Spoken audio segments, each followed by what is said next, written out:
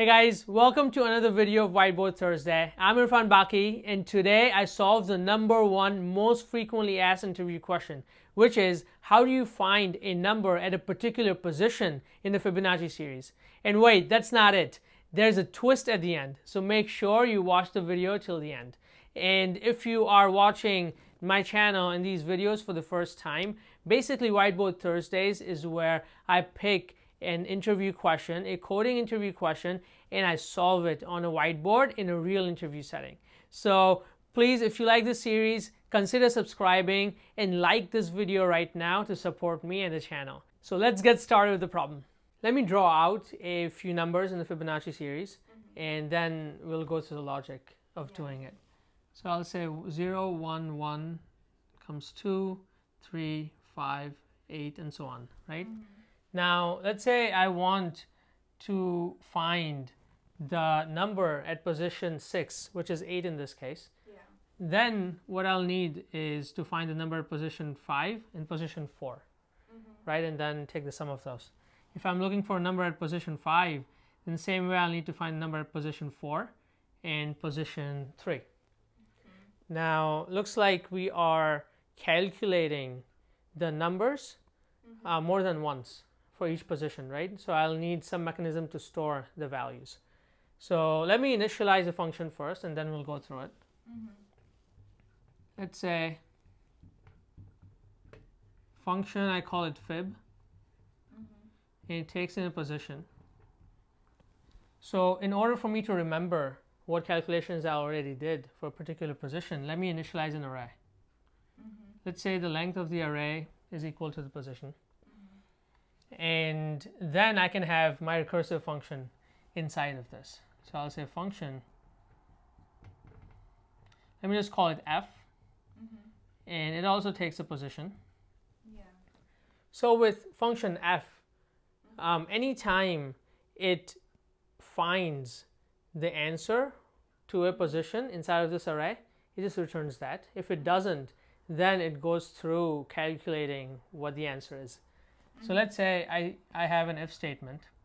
If array position, that means that we have already calculated the value of that position. If that exists, then return array position. Yeah? Now, let's say that's not the case. So what will we do?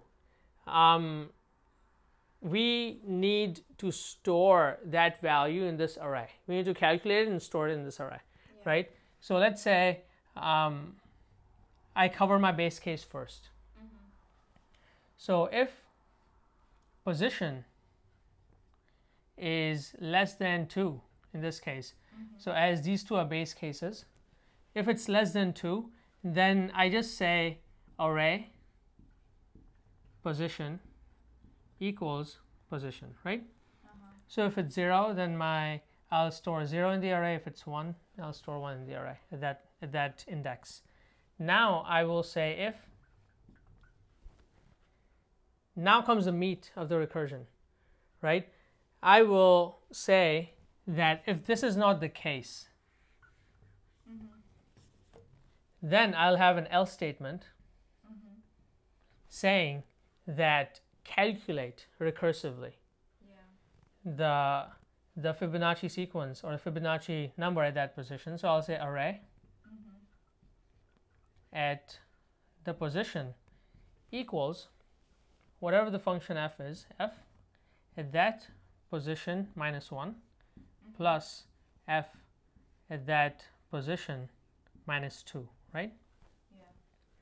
And so that's it for our recursion. After this is done, I'll just, I will return whatever my number was over here, right? So I'll say return array position. Perfect. So this would be my recursive function. Now I'll need to call this somehow. So I'll just say fib, oh no, f of position return inside of my fib function, and that's it. So you'll see that at the end I will have this array full. So my space complexity is linear. And my time complexity in this case is that I am calculating the positions or the numbers at positions for each one of these elements. So that's going to be linear as well. Yep. So can you do it in constant space? In constant space? I think we can do it in constant space. So instead of recursive implementation, I can do it an iterative implementation, and I think that would take constant space. So let me go through it. Let's say I'm starting with the last index, right? I will say that while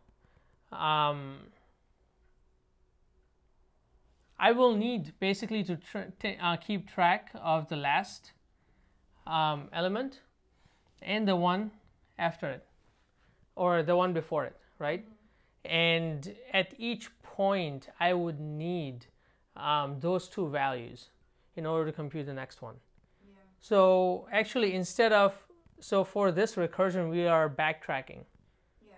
Perhaps with my iterative implementation, I can forward track, right? So initially, I can store in memory what let's call the second to last and this last values. Let's assume that right now we're talking about the second index, or not the second index, the third position. Yeah. So if that's the case, I'll be looking at the sum of the last and the second last. So here is what it would look like. Let me erase this.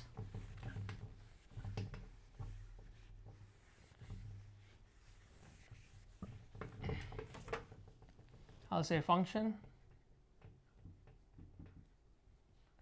Let's call it fib again. Takes in a position. Let's say initially the first case is our base case, what we had in recursion. I'll say if position is less than 2, return position, right? So we take care of that base case. Now I will start with this particular position and iterate forward. So let me say my second S last is 0 and my last is 1 in this case, right? So this would be second last and that would be last. So I will now iterate from last plus 1, which is I'll start with 2, right? The second position, and I will end at the position that I'm at the end, right? So I'll basically say while. So let me say cur position equals 2, right? So I'll say while cur position is less than or equal to position, I continue on with this while loop. Now what I'll need to do is, after I've completed whatever I need to do, I'll need to increment my current position by 1, right? Yeah. So I can only increment it after I've found what its value is, and I update the second last and the last values. So let's say I'm storing my last value in a temp variable. So I'll say last, right? So now I can update my last value to so my current value. So for example, if last was this and my second last was this, first of all I will need a current value. So my current value right now will be the last value for the next iteration, right?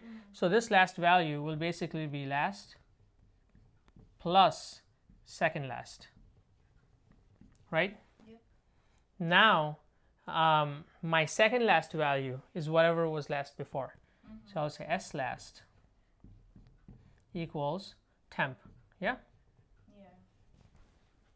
So now I just updated the second last and last values, and now I'll say cur position plus plus, and I'll let the while loop run. So at the end of the while loop, I will have my value. Let's say current position is 6, right? So it's still less than or equal to the position.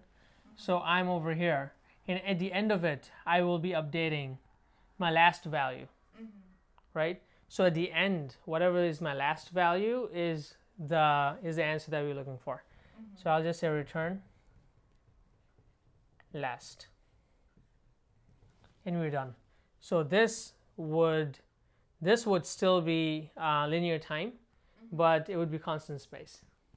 So today's tip is basically, if the interviewer changes up the problem towards the end, make sure you're thinking out loud and keeping on describing whatever is going in your mind to the interviewer throughout the time when you're still thinking about how to approach the new problem.